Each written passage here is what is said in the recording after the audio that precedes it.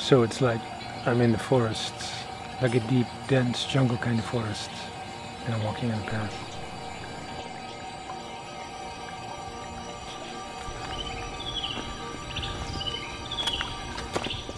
This is my recurring dream. An owl flies by, the sky opens up full of stars, like it's full of stars. This man appears, steps out of the forest and stands there. He's tall and armed with a staff.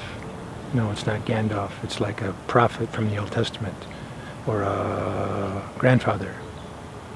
And when he lifts his staff, the jungle shifts ever so slightly to a different light, to transparent. The light changes. The leaves rustle.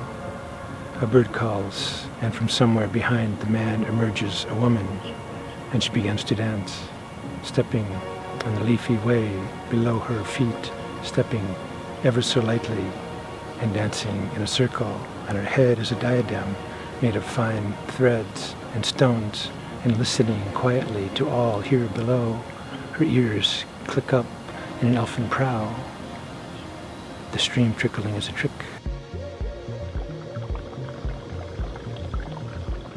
She has practiced it often, planting thoughts inside the head of those who watch her enchantment.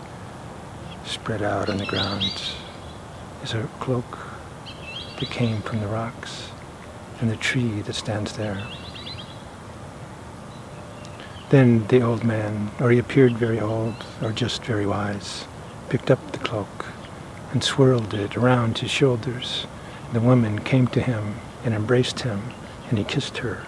Leaning down, 2 branches grew out where his arms had been, and a trickling brook grew out of where the woman had been. And there was no voice, or words, or heaven, or hell, or truth, or lies. That's when I woke up. I woke up. I woke up.